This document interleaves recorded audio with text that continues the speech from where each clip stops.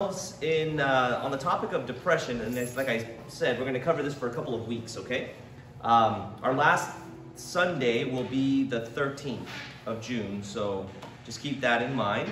But for today, what we're going to do, or how we're going to break this down, is we'll try to give an overview of it, define it, and give a big picture summary of how to battle depression, and then next week we'll take that battling depression part at the end of the lesson and expand upon it more to get more specific. Now, depression is one of those very interesting subjects. They're all interesting, but where it covers so many things. Almost anything and everything can lead to some form of depression, right? Some form of sadness or melancholy. And of course, there's depression and sadness and melancholy that is sort of at the face of it, causeless. Sort of just happens, sort of there. And we have seen in our culture a gigantic spike, not just because of the pandemic, but over the past 30 years, a gigantic spike in depression as seen in the rise in prescription medication. Medications prescribed for this very issue. And the interesting thing is, some people have noted that the rise in clinical depression, or the what do you call it? The diagnosis of clinical depression has been coupled with the rise in affluence in American society. So it seems like, well, it seems to be like it might be more than just or solely a clinical or physiological issue, if you believe that, right? Like you have this rise in depression, rise in, what do you call it? Like just status of living, like people making more money, people well off, everything's going well, but then you have this coupled with a rise in, oh, that's okay. I'll try not to. Coupled with a rise in being sad, more or less, okay? So we want to, it's like right upon us. The topic is right there. And I bet you know somebody who has struggled with this. You might be somebody who has struggled with this, do struggle with this. You might be someone who has been or is on medication. You might know someone, I bet you, that that is on a prescription medication for depression. It is the most commonly prescribed drug out there. And so there's just no way around it. It's all around us. And how do we deal with it? How do we think about it? And how do we do so without just kind of slamming the other side, if you will, and thinking that we're right about everything? So it just becomes a very tricky subject to have to deal with. But the Bible says a lot about it, all right? So let's tackle this. By definition, number one. So when we talk about depression, we're not just talking about being sad, because everybody goes through that. But by definition, depression would be a deep and abiding sense of hopelessness and despair, with associated feelings and thoughts of purposelessness, uselessness, and an unwillingness and or inability to function as one normally would. So it has to be something more than just your typical, and I'll say that in letter B down below, all right? So letter A, for example, it's not just a bereavement, as in natural grief over the loss of a loved one, or if you lose your job, or some kind of a real loss in life. That's understandable. We can grieve, Paul says, but don't grieve as one without hope. So he understands that. He himself was sorrowful, yet always rejoicing, right? Letter B, it's not just a typical level of sadness that one has for a moderate length of time. I guess even that could be considered depression. I'm not talking about medical diagnosis, okay, here, because I'm not a doctor. And that's not what we're talking about. So it's not just a typical level of sadness that one has for a moderate or short length of time, which can happen for all sorts of reasons, but something deeper, something more abiding, something that's clinging on to you. So letter C, it's a profound, all-encompassing type of sadness. It's like a shroud that envelops you, that often seems out of the blue, and not necessarily has an immediately perceived cause. That that the person got into an accident and therefore da-da-da. Or that person lost this thing in their life and now they're going through marital struggles, or their child has gone wayward, therefore. So those things are like more understandable, right? It could still lead to depression, but typically what we're talking about here is something that seems at the face of it causeless, and something that's lasting and all-encompassing and just is sinking you, okay? Letter D. However, we must say this, feeling sad, even profoundly sad, does not automatically qualify as sin. But it can very easily and very quickly, and where that line is hard to say. There's no line with lots of these things, right? You just know it when you're in it, and if you're dealing with a friend or a loved one who's going through it, you know it when you're around them. That it can become sinful if left unchecked, if left spiritually untreated. For example, if you just wallow in it, as with any other negative emotion, it's sinful, right? If you just wallow in it, it becomes a form of pride, it's self-pity. You're drawing attention to yourself, even though you want to, usually when depression, you want to retract from everybody. But it's a weird, bizarre form of pride there.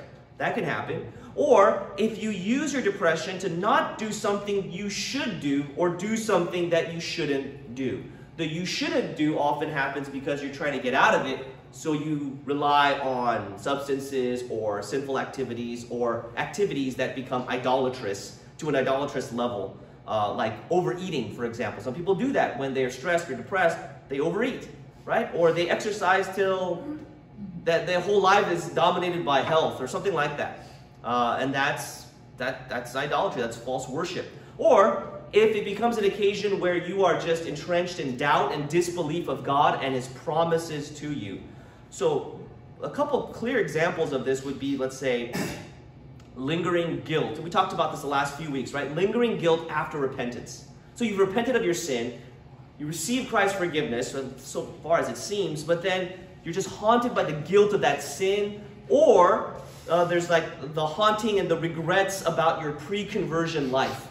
Like, and V. Martin Lloyd-Jones, by the way, super helpful on this whole topic in his book, oddly enough, Spiritual Depression. But he talks about how people have vain regrets about their past. Say, why didn't I get saved earlier? I got saved too late in life, and look at all the, look at all the evil that I did pre-conversion, and I was such a mess, and now that I'm older, but I got saved when I was older, and that's why my marriage is like this, and that's why my children are like this, and that's why I'm like this, and you just get depressed because of that. Or let's say like hopelessness, utter hopelessness, as Paul says in 1 Thessalonians 4, in the face of some trial, like the loss of a loved one there in 1 Thess 4. They got taught some bad theology, and so they were grieving, but without hope. And he had to correct them and check them on that. Okay? So these are some ways that, if left unchecked, it can turn very bad, very sinful, very deep and dark, and can twist and corrupt everything in your mind and your emotions, and really just sap you of every will to move on. And some of us have been there. It's a very serious thing. And it's very hard. And if you ever talk to someone trying to pull them out of that downward spiral, you can feel like you're just trying to, I don't know what the best is, you're like in quicksand with them, trying to get the quicksand out. And you feel like the more you're doing this, the more you're having, the more that person is sinking, and you feel like you're sinking along with them. And so, here's the thing. There's no miracle cure. You notice with a lot of these spiritual problems, there's no miracle cure that just takes everything away and immediately everyone is perfectly fine. It's just the human heart doesn't work that way, and God did not intend things to work that way. Now, could it happen that it works that way? And that's like saying, sure, God can do anything. I mean, of course, anything can work out according to God's will, if that's His will. But by and large, it doesn't work that way. No magic bullet.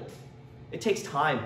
And I think probably the main reason why something like this takes time is because if things like this just immediately went away with one thing that you did, one good quiet time, and it's all gone, we would never rely on Him after that. We would never have a sense of need for Him. We would just say, oh, all I had to do was open my Bible and read it, and everything would just be rosy. You know how we are. In our natural, our flesh, we are self-reliant and independent, and we don't want to trust in God. We'd rather trust in ourselves. It's easier that way. We don't want to yield control to Him deep down inside. We struggle with that. That's the battle of faith. And so I think God does it so that, look, sometimes he keeps us under certain things, not to be cruel, not to, break us in some harmful way, but to break our pride and to develop in us a greater hunger and thirst for righteousness and for Christ and for fellowship with him, okay? Charles Spurgeon.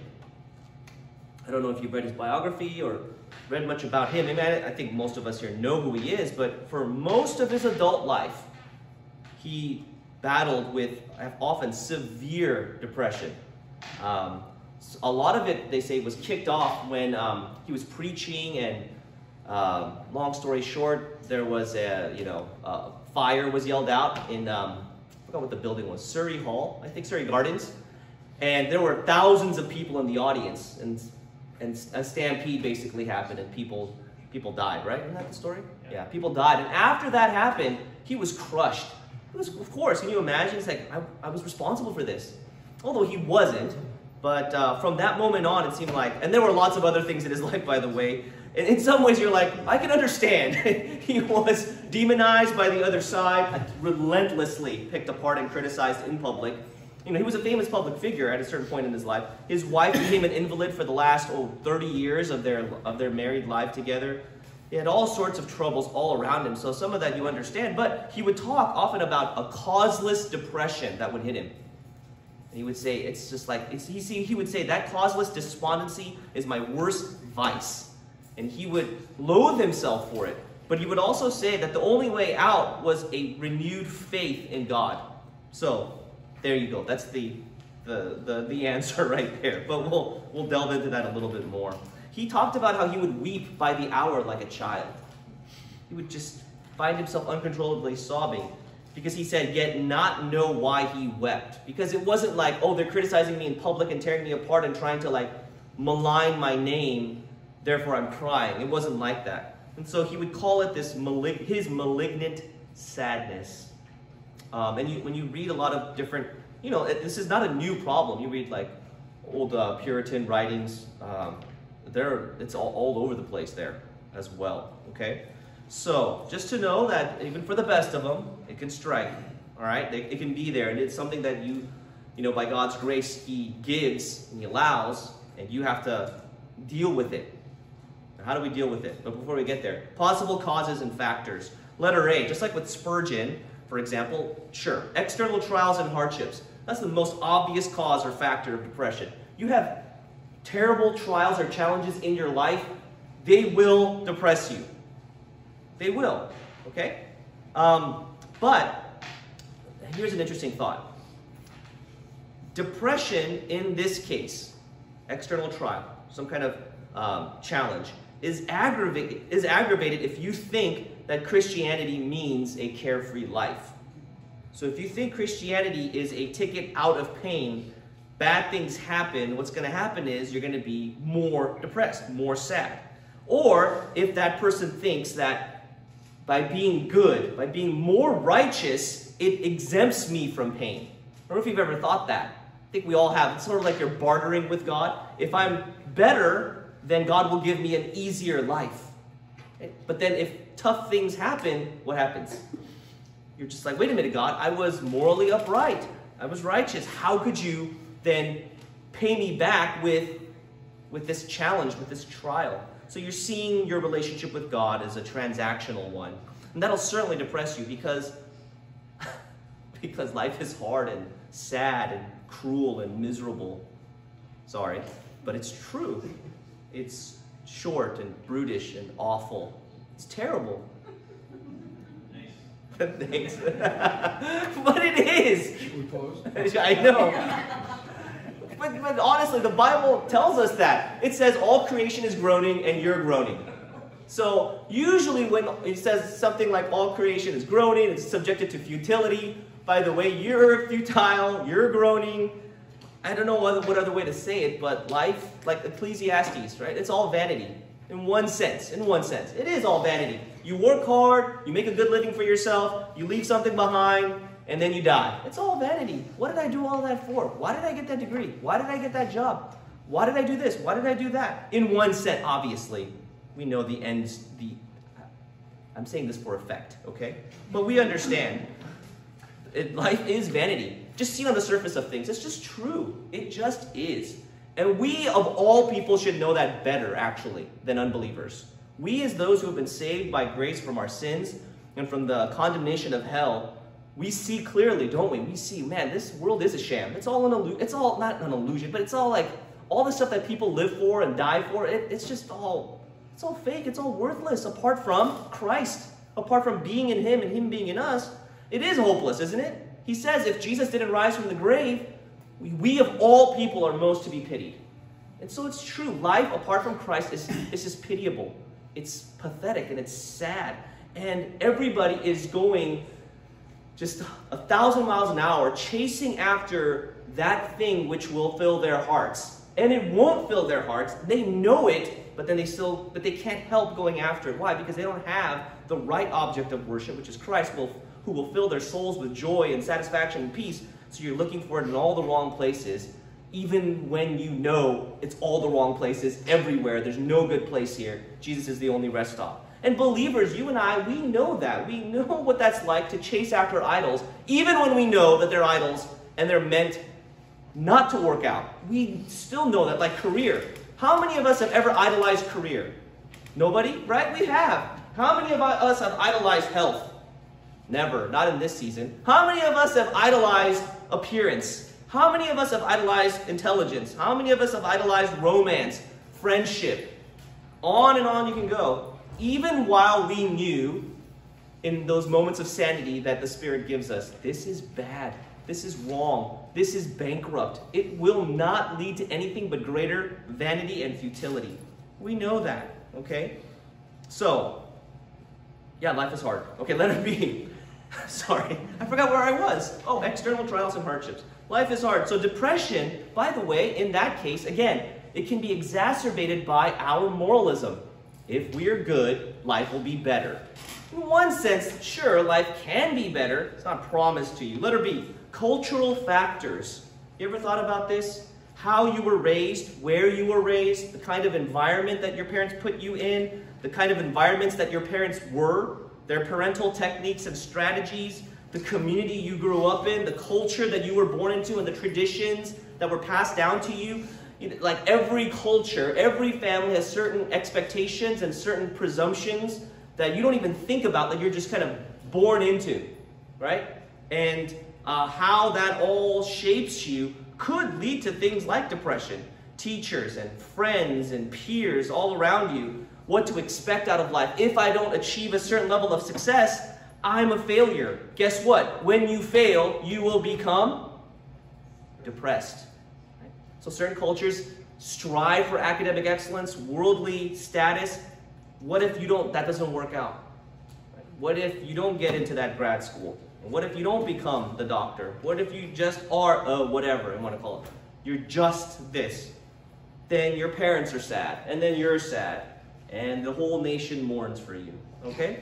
So cultural factors, everybody has different ones. I'm not talking about any cultural factor that I know of. No, I'm talking about my own. All right, so cultural factors, they get ingrained in you, and then things don't work out a certain way, and if you're born into that kind of a culture, you'll be sad, okay? Letter C, but now this one is very controversial. I think we'll try to tackle this in the last class, but physiological factors. Now, I'm not speaking from medical expertise. This is all from reading and research, right? Physiological factors. So, for example, we know this. Certain illnesses and certain medications, not antidepressants, so we're talking about medications for other conditions you might have. Certain illnesses, certain conditions, and certain medications can aggravate feelings of depression, bring on feelings of depression. We know that, okay? But I would say, I think you would agree, that's an extenuating circumstance. Someone has that disease, they get treated for something, it's bringing on thoughts of depression. We can understand that. It's still a spiritual battle for that person, wouldn't we agree? They still have to deal with it rightly. But I think there's a more natural or greater level of sympathy. Hey, I get it, man. You have this liver condition or something. It's causing a thyroid condition or this medication. It's really strong. One of the side effects is this. Just like one of the side effects could be nausea. One of the side effects could be these kinds of thoughts. It's just powerful. It affects you. We get it. We understand it. It still doesn't exempt that person from dealing with their condition righteously, just like with any other condition, right? Just like if you were in any other pain physically, we would still want you to deal with it biblically. But here's where it gets tricky, because it's not that kind of issue that's the problem. It's the issue of chemical imbalances in your brain and how the job of psychiatry has become almost exclusively neurochemistry. Neurochemistry and doing their best to give like cognitive behavioral therapy, which is like self-talk, to deal with it, along with, of course, with medication. With medication being something that has more power often than that kind of self-talk therapy. The problem with all of that, there's a lot, but I'm not going to cover all of this right now, okay? This is just for the sake of our lesson here. The problem with that, there is no airtight empirical proof that depression is caused by chemical imbalances somewhere inside of you in the brain, at the level of the synapses, which, by the way, the blood can't even, you can't even test by blood. It's only seen by symptoms, which then makes it interesting, right? Is it a cause or is it a correlation? Does that make sense? Like, did it cause it? Or because you're depressed for whatever reason, it causes certain symptoms to appear, which of course is true for lots of things. For example, if you're super stressed, what does it cause on the outside or on the inside of your body? It causes lots of things, right? Like insomnia, for example. That's one thing. Or high blood pressure. That would be another thing. Lots of other, anxiety from stress, very common. Depression from stress, also very common, okay? So of course, a depressed person who's truly depressed will have certain symptoms and show certain signs, even in like a brain scan, a CT scan, that are different from those who are not depressed. Of course. But the question is this: does that mean that a physiological, neurochemical issue caused the depression? Did it cause it? Or is it the other way? That the depression brought about physiological changes that can be seen on a scan, and of course then can be seen in the way that that person lives. That's the question, okay? And so guess what? In the fine print, antidepressant medications will say, and this is not just biblical counselors saying this, these are psychiatrists, secular psychiatrists saying this. They don't exactly know how and why certain medications work and some don't, and how and why some work for some people and not for others. There's an unknown there, a big unknown, a big mystery. And so that's where it gets interesting. So they don't exactly know how and why this is working, or what it's actually doing, or trying to do. We don't know why or how it works for some and not for others. And it raises a certain level of suspicion about those things, okay? We'll get into this more, but suffice it to say, that's where we're at this point, okay? There's also genetic factors as well, genetic factors. Now, this also, we got to be careful about this as well, but sometimes people see family history of certain things. Family history of alcoholism, family history of depression, but clusters of sin types in families. But here's the question: is that biological, or is that due to nurture? Because you were raised by an alcoholic, right? It's hard to distinguish between the two, because, well, that person passed down their DNA to you, right? Mom and dad, they're both alcoholics. They did pass down their DNA to you. Now, whether or not there's something in the actual passing down, hard to say. The nurture certainly did have a part to play in. The question then would be like, why does it skip some generations and some family members are not as affected, and why that brother but not the sister, not that other brother? You know, and I don't know. But here's the thing. In terms of genetic factors, I don't know the answers. Nobody has final airtight answers to this, but we do know this, that the body is itself fallen. Yes? The body itself is predisposed to sins.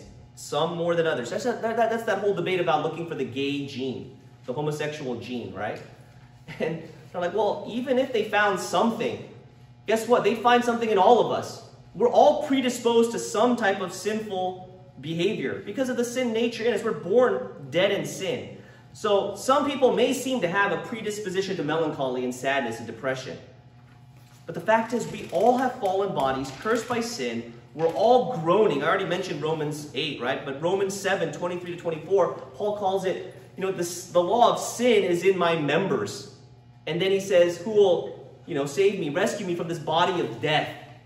It's a body of death that he's carrying around. He's a regenerate man. It's the outer man is decaying. 2 Corinthians 4:16. 2 Corinthians 5, 2 and 4 talk about Paul says we groan.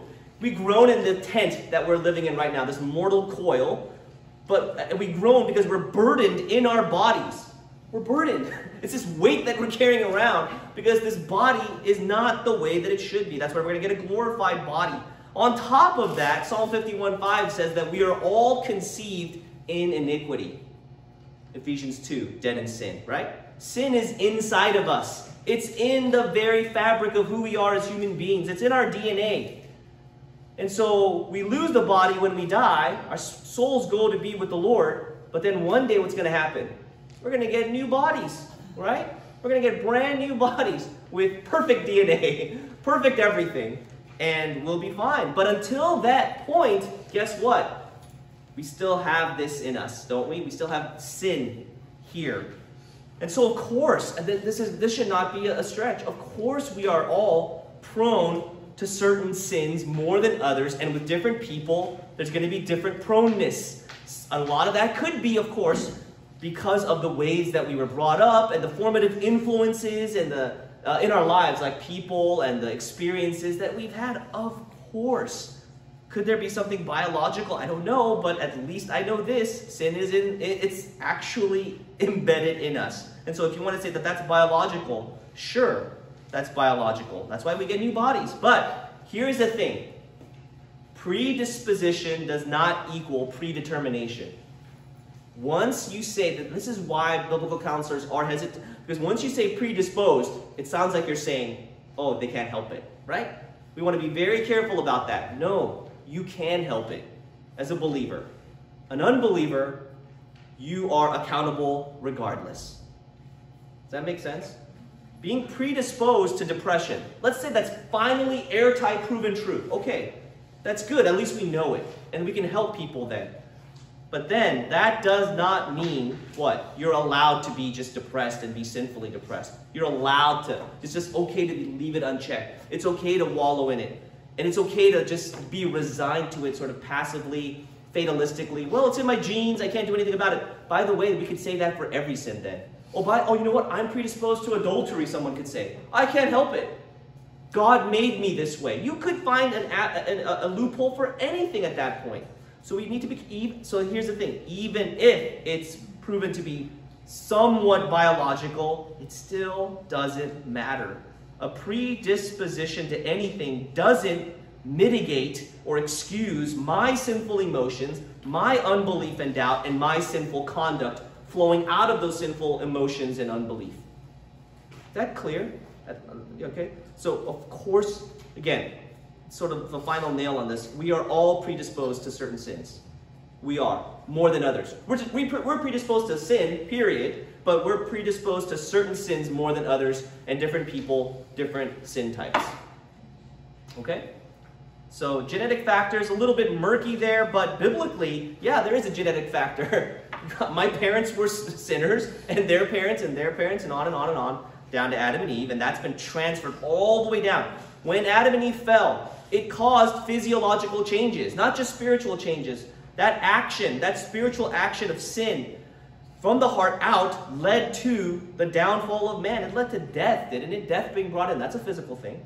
So there you go, okay? So that actually shouldn't be that controversial. The only controversial thing is if you use like, oh, there's the gay gene, there's the alcoholic gene, there's the depression gene, and that equals I can get a get out of jail card because, hey, my body made me do it. I can't get out of it, okay? Letter E, spiritual factors. There can be spiritual factors in depression. For example, probably the biggest one, or the most maybe obvious one, would be unrepentant sin. Sin that's unforsaken, held on to, you know it. We're not talking about sins of omission or ignorance that you're not aware of, but this is like David. When he held on to his sin, he didn't confess. Remember Psalm 32, what happened to his body? I mean, he was depressed for sure. You would be if all your life juices were sapped out of you. But that's what happened. There was an internal and an external consequence to his holding on to his sin. Okay? But we want to be careful here not to jump to the conclusion automatically, oh, you're depressed, you must be sinning in some way, like Job's counselors, or John 9 with the man born blind. How the Pharisees immediately jumped on that, right? We want to be careful about that. Remember, we stated that before. However, if you are unwilling to let go of certain sins or a sin, of course that will lead to depression. I hope that goes without saying, but we need to say it. Because, for example, Ahab in 1 Kings 21:4, he wasn't getting what he wanted. What did he want? You remember that story? He wanted a vineyard of the man named Naboth. It's a fascinating little verse here. He wanted the vineyard. Naboth says, no, I can't give that to you. It's a family inheritance thing. You know better than that, king. Like, each family gets their own plot of land. You can't just give that away. You can't sell it. And then Ahab, he's the king. Not a very good king. He came into his house sullen and vexed. He was down and angry because of the word which Naboth the Jezreelite had spoken to him, for he said, I will not give you the inheritance of my fathers. And look at this. And he lay down on his bed and turned away his face and ate no food. What does that sound like? It sounds like depression, doesn't it? He's throwing a little temper tantrum. He sounds like a baby, which is, I think, that's the point, right? He's the king of Israel, and he's acting like a little baby there, lying down on his face, like, I don't want to see anybody. I don't want to eat anything. Leave me alone. And that's why Jezebel comes in and goes, what's wrong with you? You're the king. You can do whatever you want. And, she didn't struggle with depression, apparently. She struggled with murder, though. So there you go, okay? So, of course, it's going to lead to depression because here's here's Ahab.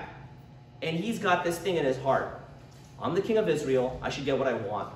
And that piece of real estate looks nice. I want it. Okay? I want it.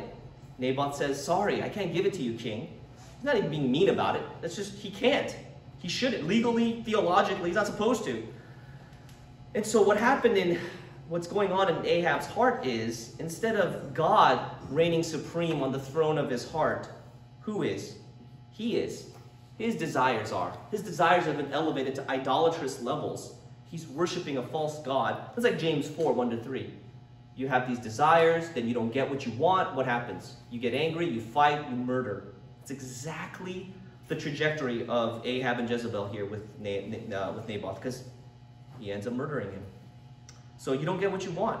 You want something, it's taken from you or it's thwarted. We talked about this many, many, many lessons ago, right? That's how sin works in our hearts. There's a lust, there's a desire in our heart, even for something benign. In this case, it's not. You don't get it, and then out comes all of these symptoms, if you will. All of these things in his heart and then outside, like being sullen and vexed, not eating food, losing his appetite, not wanting to deal with anybody. And this is going on, of course, because underneath, when we're worshiping a false god, when we've elevated a desire to idolatrous levels like this, we're out of tune with the one for whom our souls were made. We're not right with the Lord. We're not fellowshipping with him. We're not abiding in Christ. We're not enjoying him. We think having this will make me happier. Otherwise, why would he be sullen and vexed? Of course, he didn't get what he wanted, so he's unhappy. He's like, that was going to make me happy. And why did you take that away from me? And then he throws this temper tantrum. We're made to fellowship with God. We're made to fellowship with his Son and the Holy Spirit. We're placed into fellowship with the triune God at the moment of salvation. 2 Corinthians 13:14 tells us that. 1 John 1:3 also. Okay? We're made to know him in that way, personally, experientially, deeply, in an ever-growing, real relationship. And if we're sinning, what happens? It's like we're putting a block between him and us. It's like we're dislodging from that sweet spot of tasting and seeing his goodness. So, of course, what's going to go out immediately? Joy, peace, contentment. And we are going to grumble and complain, which is a symptom of depression, of course, right? And out goes all those things, and up rises just melancholy, depression, sadness, whatever you want to call it. Up comes this grief in our hearts. Okay? So unrepentant sin, which of course I think, the answer to that is fairly obvious and easy to deal with in terms of repentance and forsaking that sin, confessing it before the Lord. Okay, so number 2, though, other spiritual factors. What about the devil? Satan. How do we know this? Well, we know this because in Ephesians 6, 11 to 12, Paul says, put on the full armor of God so that you will be able to stand firm against the schemes of the devil. And then he says this, why put on the full armor of God? What is the schemes of the devil? He goes, for our struggle is not against flesh and blood, but against the rulers, against the powers, against the world forces of this darkness, against the spiritual forces of wickedness in the heavenly places. So our struggle in the faith is a spiritual one, and there are enemies arrayed against us, shooting flaming darts, as Peter goes on to say, as Paul says earlier in that same section, aimed at us, aimed at our faith. Not to take away our faith, because he can't. We can't lose our salvation. But Lloyd Jones says this, he can make us feel as miserable as if we didn't have salvation. Okay, 1 Peter 5:8, be of sober spirit, be on the alert. This is a call to everybody, every Christian. Your adversary, your enemy, the devil, prowls around like a roaring lion seeking someone to devour. When you go into Revelation, this adversary, the devil, is said to be one who accuses us, slanders us day and night before God. He is not worthy of salvation. Look at him. Look at how he or she keeps sinning. They don't believe in your promises, God. You're going to save them? They're terrible. They're miserable. They're awful. Over and over, slandering and accusing us. That's what he does. He lies. And so both Peter and Paul, and then from John in Revelation, we get a picture of the devil and his cohort, his minions, doing this work. Not just in giving depression, but in every area. And how does this work? Well, again, he can't take away our salvation, but he can certainly do everything else possible under the sovereignty of God to make us feel miserable, whether it's through bringing about trials, like a thorn in the flesh. Paul had that. Bet you that didn't feel good for him, right? Bringing up trials and a trial like a situation or a trial in a person, making us miserable in every other way possible, by getting me to stay dejected over my own sins and failures and not focus on the blood of Christ, which cleanses my conscience and cleanses my soul, past, present, and future. Aggravating the disbelief in my heart in the promises of God, that he is for me, that he's not against me, there's no condemnation, that he's always going to be with me, he's never going to forsake me. To not see the hope that I have in Christ, but to have that be obscured by the struggles and the trials of this life, or the loss of a loved one, or the loss of something, and making that more important and bigger than the living hope through the resurrection that I have in Jesus Christ, to keep me withdrawing into the pit of my ever-hungry ego. Just keep withdrawing into myself, thinking about myself, just listening to myself, rather than looking out of myself and talking back truth to myself. He'll get us to do that. And then ultimately, the spiritual factor, number 3, God. And what I mean by this, it's not that God is sinning by doing something or giving us something or giving us over to something or letting us be in something. But ultimately, as with anything, God is sovereign over and in your depression. He's sovereign over all of that. Job 2:10 says this, shall we indeed accept good from God and not accept adversity? Lamentations 3:37 to 38. Who is there who speaks and it comes to pass? Unless what? The Lord has commanded it. Okay, verse 38. Is it not from the mouth of the Most High that both good and ill, which is the same word for adversity in Job 2:10. Is it not from him that both good and bad, the good things of life, the blessings and the calamities and the disasters, and the evil, doesn't it go forth without him being tainted by sin? It's under his sovereign orchestration. It's under his sovereignty. And that's a mystery, of course, but it's true. If you don't believe that God is sovereign over your depression, what happens? First thing that happens, you get more depressed. You do. If I don't believe that God is sovereign over this, I will get more depressed. I will lose peace and security. If God is not in control, then what is in control, I will say? Who's in control? Me? I'm in control? My brain? My body? Let's say that. My brain is in control. I have no control over that. I can't fix it. None of these medications seem to really, really work and root out this depression in me. I can't do anything about it. I'm trying to fix it. And if I can't fix it, then what? It's greater despair. And it leads to really just more serious, more grave types of things. If God is not, or how about this? Like God is sovereign, God is not sovereign over this. But what about also, like, if God is not wise and loving in this, then where do I turn? Right? Also, God is not sovereign in this. God is also not wise and loving in this. It's just sort of happening, and He is sort of there. I can't put two and two together. Then I'm going to look for answers anywhere and everywhere to get out of this.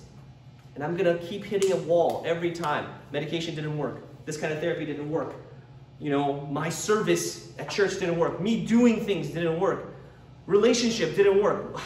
And you just get further and further down into the abyss. If God is not sovereign, God is not wise, God is not loving, we are in a deeper hole than we can imagine. Okay? So those are some of the factors. Those are the possible factors and causes of our depression.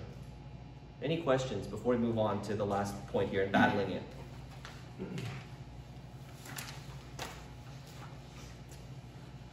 Okay. There could be various factors in this, guys. Various factors. None of them, of course, excuse or lessen the sinfulness of any of my sinful responses to those issues that attend my depression.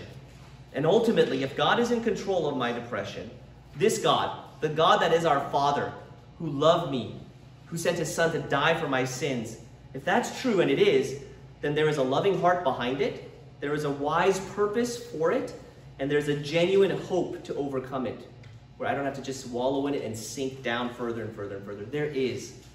I have to believe that, and I do believe that, okay? In light, particularly in light of the cross, and how He dealt with my biggest problem of all, which is my sin against Him.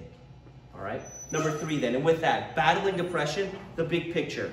So we're going to talk about this in 3 steps here, which are steps, but it all happens sort of really fast simultaneously. Your mind, your heart, and your will. Put it another way, like your thoughts, your affections, and your drive to do something or not do something.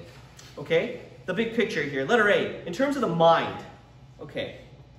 Like you read something, it's entering through your brain, right? You're reading it, well, it's entering through your eyes, and then you're processing it in your brain, in your mind. Now here's the error with dealing with depression. The error is to bypass your thoughts, your mind, and go straight for your feelings. Because you're feeling bad, right? Or to go straight for your will, because often when you're depressed, you don't want to do lots of things, do you? Right? Remember the last time you felt truly depressed? You didn't want to get out of bed. You didn't want to do anything, okay? And you became disheveled and unkempt, and you're just like sort of there but not there, floating through life. Okay, so you're like, I feel terrible. I just feel blah. I want to like get some motive and drive in me. To bypass the mind and go straight for either one is a really a bad error here. The temptation, of course, is the feelings are so powerful and so painful that I have to have relief. That's what we're thinking. I want to feel better, and I'll do whatever it takes. At a certain point, you'll say, I'll do whatever it takes to feel better if it's not going away. The problem there, and this is a little side note, the problem there is, like, feeling better is not the end-all, be-all. Feeling better is not. Paul understood that, if you know 2 Corinthians, right? He had a thorn in the flesh, he prayed 3 times. It's amazing that he says only 3 times. I'm like, 33 times or 130, like all the time? He said 3 times. You got to believe it, right? He said 3 times, and God says, you will still have pain. It will still hurt you. Maybe it was physical, maybe not, we don't know. It could be either one.